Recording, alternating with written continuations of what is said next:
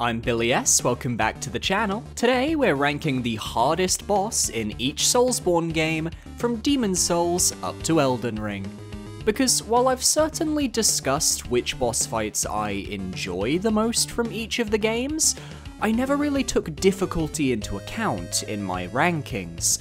And while at some point I would love to do a full Soulsborne difficulty ranking series, I'd like to involve you, the viewers, in that. So for now, I'll just be going through each game and selecting what I feel was my hardest boss from my recent playthroughs.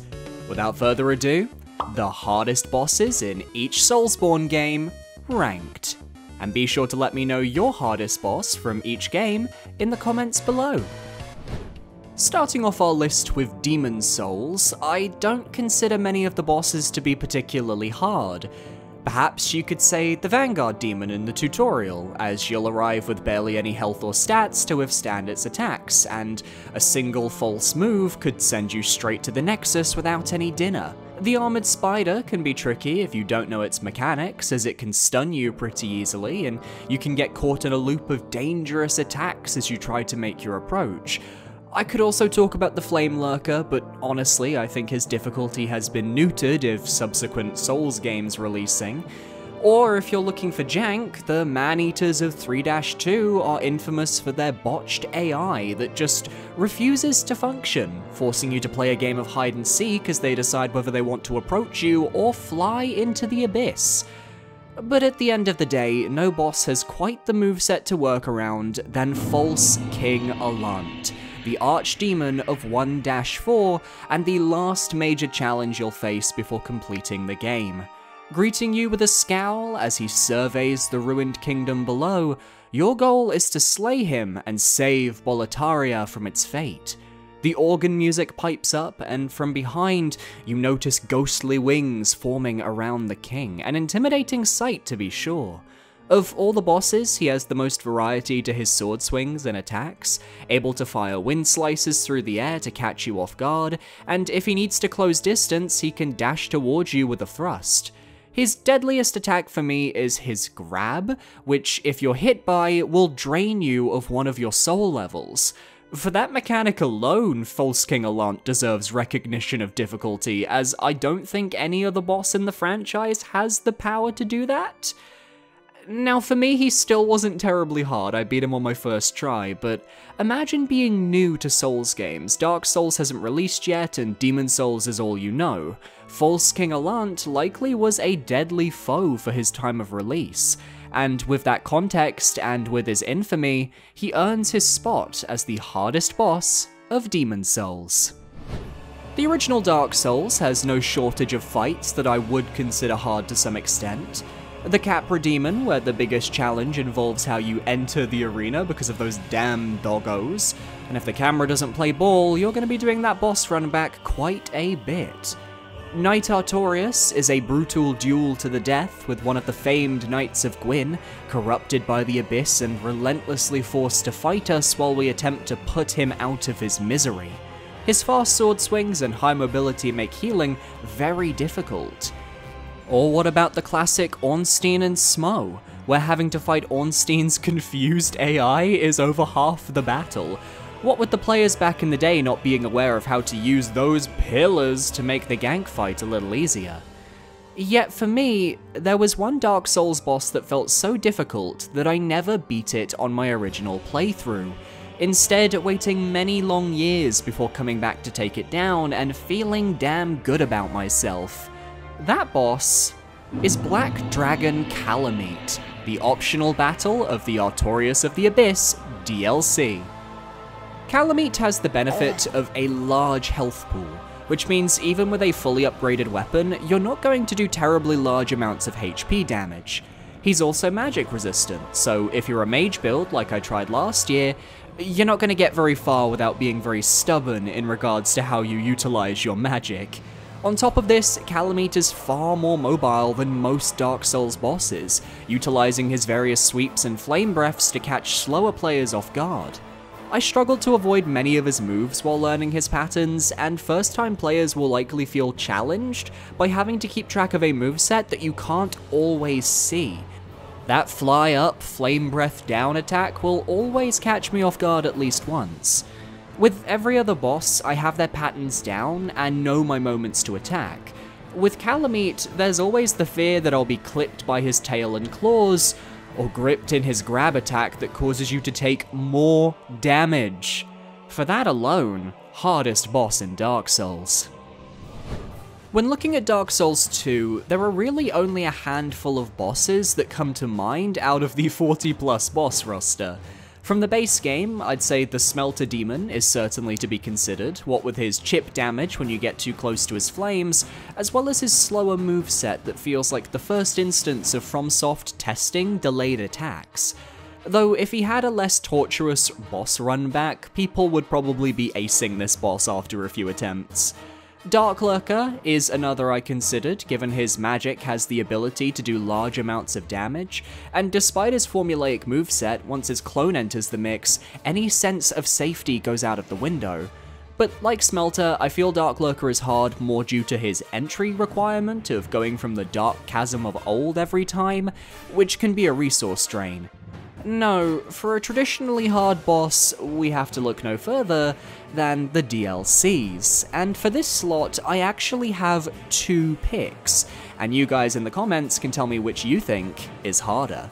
First off, the Fume Knight. With his long sword swings and surprisingly long reach, even rolling behind him doesn't make you 100% safe once that Fume Knight Ultra Greatsword is colliding with your neck. He's one of the few bosses who can consistently punish you for healing, especially in Phase 2 where his damage is buffed significantly. There's no real trick to dodging him, which is why he makes this list over Sir Alon, for example, who you can avoid if you constantly dodge inwards and to the right. With Fume Knight, it's all about learning the full moveset and not making any mistakes.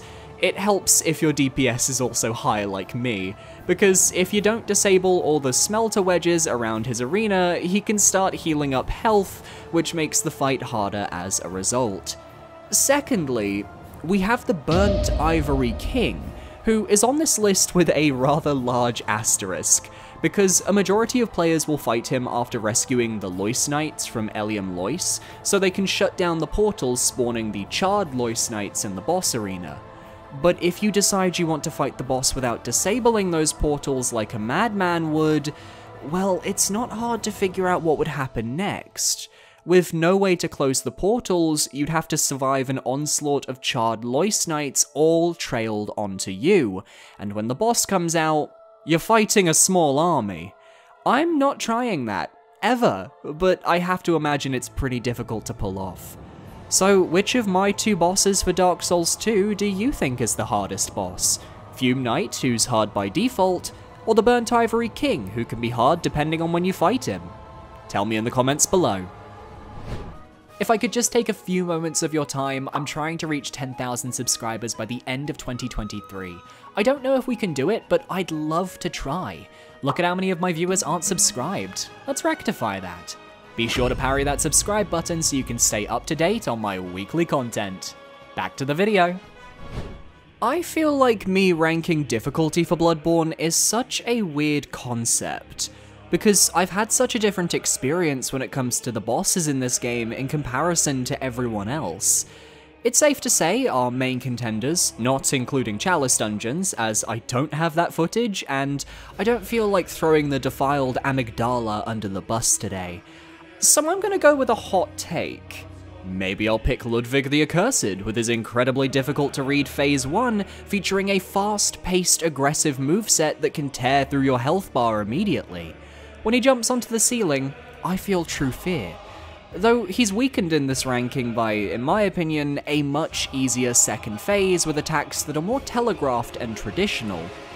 I could pick the Orphan, based on him being the most aggressive boss in the game, with an insane amount of reach with the retractable placenta, as well as his various projectiles and lightning he can gain once the second phase starts. But then my personal experience with the Orphan contradicts that, because I've fought him 3 times, once in my original playthrough where I beat him first try, and twice in my footage playthrough where I died on my first attempt, beat him on my second. So instead, I'm going back to the early game and selecting the boss that always gives me the most trouble when I return to Bloodborne from a long break. And that's Father Gascoigne. Say what you will about him once you're a master hunter, but for every new player who walks into Yharnam, he acts as a brutal wall that will block you from the rest of the game until you overcome him. He fights with the same methods as you, wielding the Hunter Axe starting weapon, using its trick form for his second phase, and his gun is very good at staggering you when you don't want it to, followed by a bestial third phase that I find incredibly difficult due to the uneven terrain in the graveyard. He's killed me more times in this form than I care to admit. You can use the music box on him to get a few stuns off, but it's not a foolproof strategy, just a slight handicap in your favor.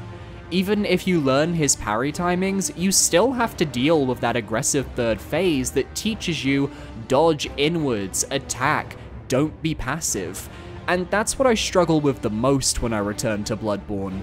So for killing me more than any other boss in my Bloodborne footage playthrough, Father Gascoigne is my hardest Bloodborne boss. Once again, From Software DLC often creates some of the toughest fights in their respective games because they're endgame content tailored for the highest leveled players. And unlike my Bloodborne entry, I can't think of a Dark Souls 3 base game fight that could topple the difficulty of the DLCs. Nameless King maybe, as when he first came onto the scene, his delayed attacks in his second phase caused a lot of trouble, and players who start their journey with Dark Souls 3 will suffer that same fate. But if you're an avid Souls player who's played Elden Ring recently, you're used to delayed attacks at this point, it becomes a sixth sense. So I considered Dark Eater Midir for this list, due to his high damage output and staggeringly large health pool, but I feel once you know the strategy to hit his head, it just becomes a case of learning how to avoid each move, and Midir's kit isn't terribly large, so that's fairly doable. Still difficult, but not quite the most difficult for me. Sister Fried was an option too, but my difficulty in her fight comes from her Black Flame Frieda form, so despite being a 3-phase boss, I think her first and second phases are fairly easy once you know how they work. New players, of course, I can see struggling a lot, but for me personally, once you learn her phase 1, you'll only rarely be taking damage, and phase 2 is just smacking Ariandel in the ass. No. My hardest boss in Dark Souls 3, and this will surprise you, is the Demon Prince. I consider this to be one of the best gank bosses in Soulsborne, and I remember when this DLC first came out that I was stuck on these guys for a very long time, because not only do they have a rather large health pool, but learning to manage their attacks and avoiding the poison for phase 1 is a lot to take in. The real difficulty kicker is phase 2 though. Depending on which demon you slayed last, you'll get a slightly different moveset. One uses lasers, the other uses firestorms. And let me tell you, I refuse to fight the firestorm version because I can't handle those attacks. I always default to laser because I've had more practice with that now from Midir and Placidus Axe. On top of the phase 2, the Demon Prince has a massive health pool, so you're still just chipping away at the boss as you fight, and his mobility is leagues above your own. I find myself having to run after him constantly, and while in this footage playthrough I beat the Demon Prince first try, it wasn't easy. It was one of the toughest fights to manage, and I never felt in control at any point. And that lack of control translates into a higher difficulty for me. Let me know your thoughts, because I suspect more people will be highlighting Midir for this spot. Sekiro Shadows Die Twice. The game where bosses are incredibly difficult, until they're incredibly easy. Now, I'm not including the inner versions of Genichiro, Owl, or Ishin, as I haven't had the opportunity to play and master those fights, so I'll let you know my thoughts on those in a future ranking down the line. So my 3 hardest fights in no particular order would be the Demon of Hatred, Owlfather, and Ishin the Sword Saint. All 3 fights are incredibly difficult, but for completely different reasons. The Demon of Hatred by far was the boss I took the most attempts on during my footage playthrough. His unblockable claw drags caught me off guard far too often. His attacks can be bombastic and feel almost impossible to avoid, and if you're not keenly aware of what his kit can do, you'll likely get a fireball to the face. His third phase especially is brutal, as he can use the move that blocks you into a small portion of the arena, cutting off your mobility.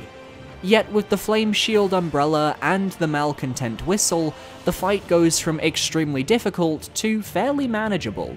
Ishin the Sword Saint is such an amazing final boss who forces you to get good at every phase to have the resources to make it to his final blow in his 4th phase, because I do include the Genichiro portion of this fight as part of this battle. His sword attacks are easily dodgeable with a bit of practice, so his toughness comes from when he gets his spear. His mobility increases, he gets a Glock that he can pepper you with, and in the 3rd phase, he can use a lightning, which can be hard to reverse depending on the height difference between you in the arena, as the arena isn't flat. It's hilly. Yet you can still use shinobi tools to distract him if you really need to, and the arena is large enough that you can run to the other side and heal if you have no other option. Which is why Al Father gets my hardest boss in Sekiro spot, because unlike the other 2 options, he cancels out a majority of your shinobi prosthetics, and it feels like the game encourages you to fight him as purely as possible. From the way he can Mikiri counter your thrust attacks, so no heavies from you, to his insane combo potential that can be incredibly difficult to deflect or dodge through, to his 2nd phase that has you needing to keep track of his spirit owl on top of everything else, and sometimes the owl will just fly off camera to really screw with your head. I haven't found a definitive way to handle that aside from just sprinting in a direction and not stopping. I had more deaths to Al Father Phase 1 than any other boss if we include both this playthrough and my old playthroughs of Sekiro, and especially compared to his Great Shinobi Owl variant, which is much easier. Yeah, he goes in here. He wants to kill you, so it's satisfying sending him to his grave. And I'm terrified of the Inner Father fight, given everyone says it's the best in the game. We'll see one day, we'll see. I wonder what the hardest boss in Elden Ring could be. It's Malenia. What else do you want from me? She took me 141 attempts this time around with no spirit summons, no bleed, and even then I still had to use the Godskin Peeler's special ability to do a little damage here and there. I have seen this woman carve so many players a new one over the last year. She has the speed of a Valkyrie, the lifesteal of a Bloodborne player, and the most broken move in all of Soulsborne, Waterfowl Dance mixed with lifesteal. She is an absolute unit who will keep you on her phase 1 for as long as she feels like, because even with her low poise, unless you come in with a very specific build tailored towards screwing her over, you're going to have a majorly tough time. And most players like to beat bosses with their chosen weapons they grow attached to. Malenia says, "Nah, if you wanna beat me, get in the meta, or fuck off." With the exception of my boyfriend who, as I've mentioned in the past, took out Malenia over the course of 4 days with a great shield. The man will turtle behind everything. I've tried talking him out of it, but he's proved me wrong. Malenia's moveset is learnable, but that doesn't necessarily make it fully reactable. She has so many ways to combo from one move into another that she can keep you on your toes and make you waste a ton of healing, even though you're just one hit away from getting her to her 2nd phase, and then her prosthetic flurry attack gets all of that health back and you scream. Her phase 2 is easier, as she has more moves that leave her vulnerable, but with so much going on visually, it's hard to keep track of just what she's up to. Butterflies are flying everywhere, and suddenly there's a giant flower, and she's bursting, and now my Scarlet Rot meter is building, and I'm traumatized. She is Malenia, Blade of Mikola, and she's never known defeat, and I'm inclined to agree, because, by god, even when I beat her and the serotonin hits, I know I couldn't replicate that even if I wanted to. Every other boss in this game I feel can be learned to a science. Malenia can be learned, but you still need every single one of your instincts to survive in a way that I don't think any other Soulsborne boss comes close to. Is she the hardest boss in Soulsborne though? I'll leave that one for another day. And that's my hardest boss from each Soulsborne game. Let me know yours down below in the comments, and thank you so much once again for watching. I'm still on vacation at the moment, but I will be back soon, and I'll be getting more Soulsborne content and more Zelda content out for you guys. So be sure to parry that subscribe button so you can stay up to date on all my weekly content. My socials are on screen now, feel free to follow where you feel comfortable. I would recommend my Twitter, let's be real, it's the only active social I have. I really need to edit this graphic at some point. And a massive shout out to my Patreons over on Patreon. I mixed that thing up again. I really hope that this is up to date and then nobody unsubbed from my Patreon because I can't change the graphic because I'm editing this in June, but this is coming out in August. And I will see you guys next week for another Soulsborne video. Adios!